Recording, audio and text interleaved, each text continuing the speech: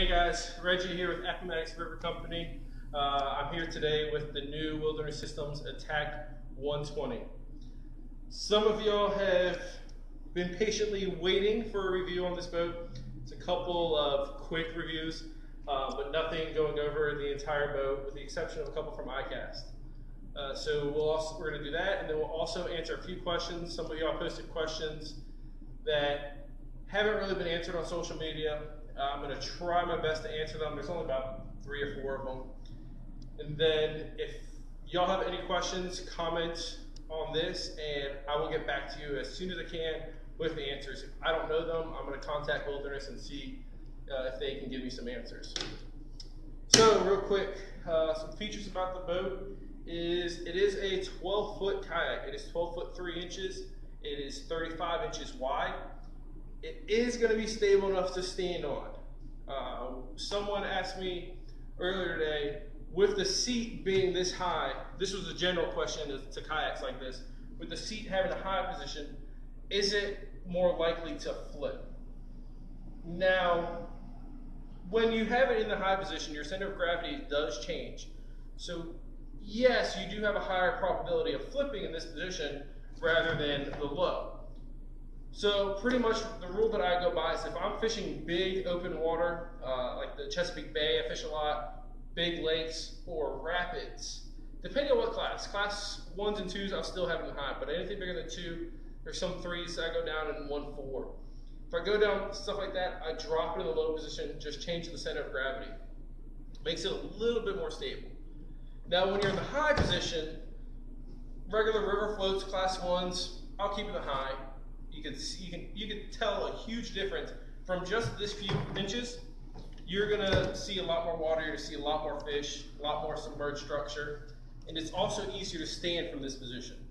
You notice this boat does not have a stand assist strap.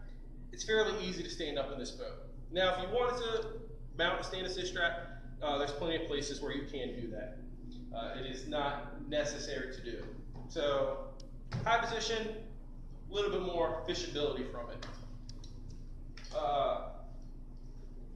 Really cool feature about the boat is the flex pod. So with this boat, you're going to be able to have it like this where you can have your electronics mounted on it. You'll put your battery on the inside, and then you can mount your transducer on the very bottom.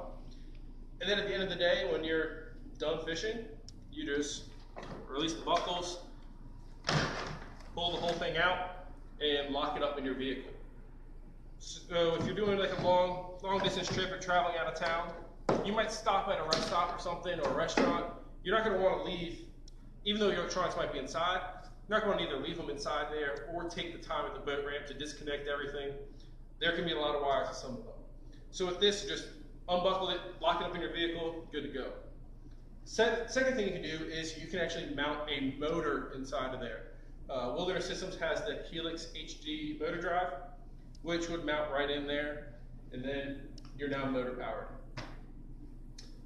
The front hatch here.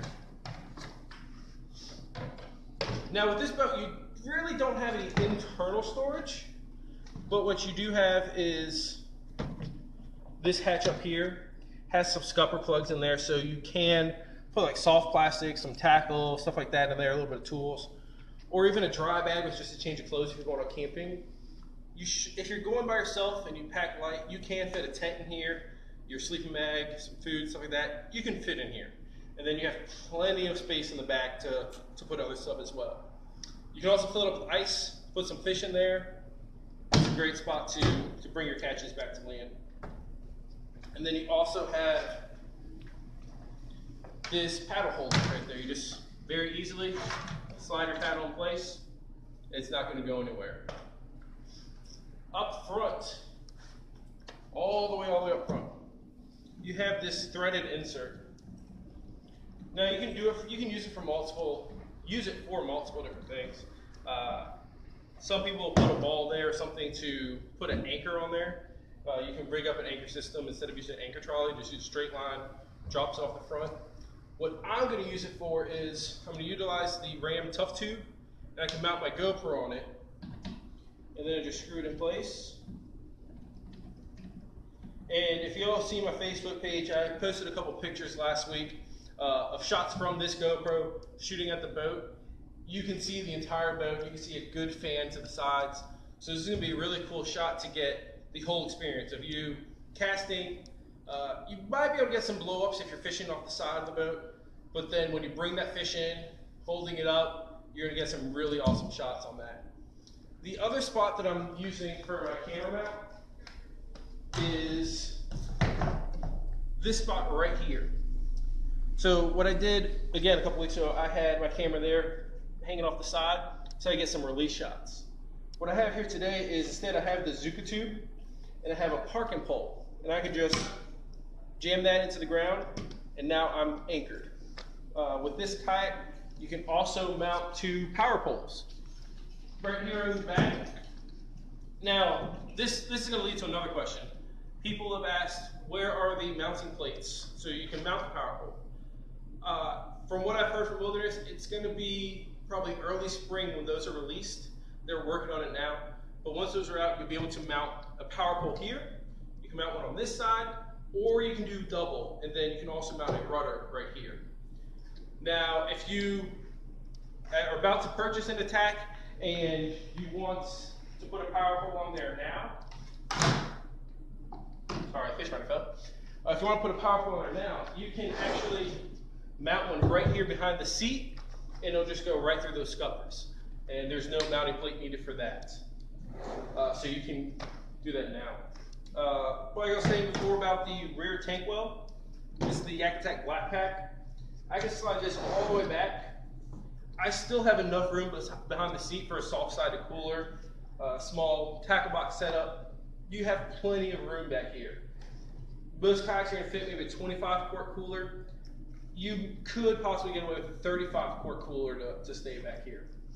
What you also get is you have little bungees on the side, perfect to put your Plano boxes. So if you are having camping gear back here, you can still take a couple tackle boxes and you can just put them right there on the side. You can also fit them underneath the seat. That's going to be out of the way. So you have a few other spots where if you're taking camping gear, you're going to still be able to take a good amount of fishing gear with you. You get tracks on both sides. So this one I have a Visi pole from the atak. You can also put another camera mount. The atak boomstick works perfectly right there. Get over the head shots. And then these holes right here, we've had customers come in and ask, what are those for? What those are for is the 3D seat. So what the 3D seat is, it's another seat that mounts onto the boat that it'll actually, it's front mounts up here and the back mounts here, and the seat's gonna be right about here.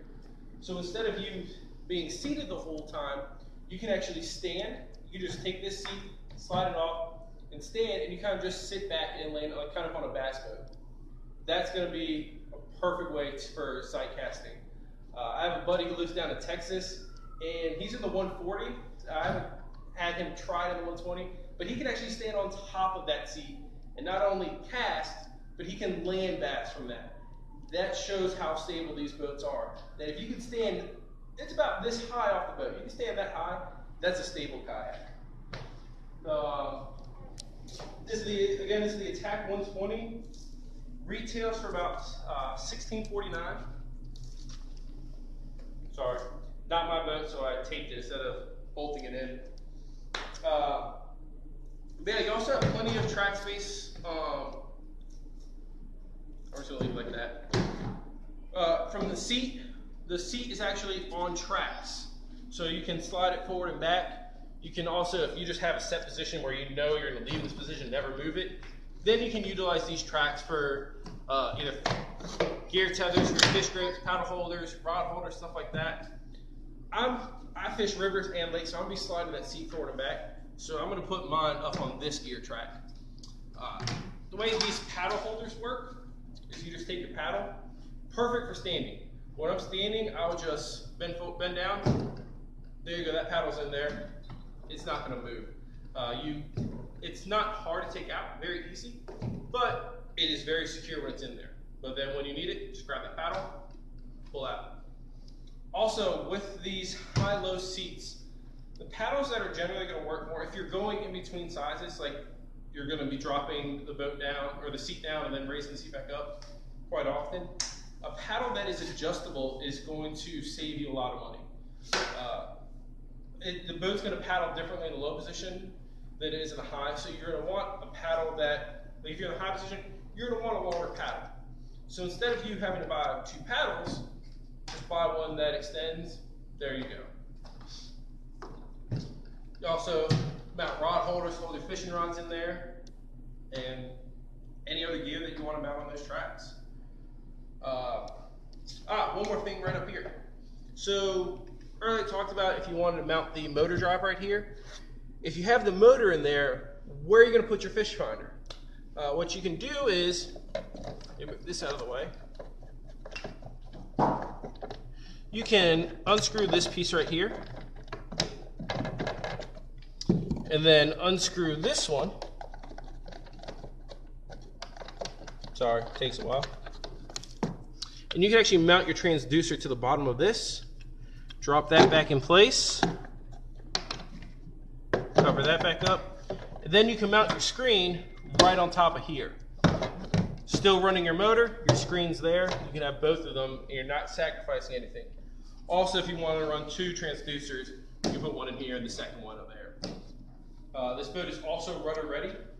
So if you want to put a rudder, it's already rigged up back there. Everything's hooked up, ready to go for that. You also get this is probably one of the coolest tiny features for this boat. When I unwrapped this thing last week, me and my boss saw this and we were both so happy that Wilderness did this. It's just put a bag. So in other boats like the ride I have, you have ropes inside there so you can actually attach carabiner or stuff like that to them. But having this bag makes it so much easier because you can just drop it in there, you're good to go. Especially if you have a phone with a waterproof case, you can just throw it in there, you don't have to worry about any of the dry boxes, stuff like that. The one in the back is the same. So, some questions that people have asked already. I actually answered all those. Yeah. So, again, this is the Attack 120 by Wilderness Systems. We have them for sale now at paddleva.com. You can also stop by any of our 3 locations in Farmville. This is the Ashland location. And you can also stop by the Hampton location. And then, of course, at paddleva.com. So, check it out. Y'all have a good one.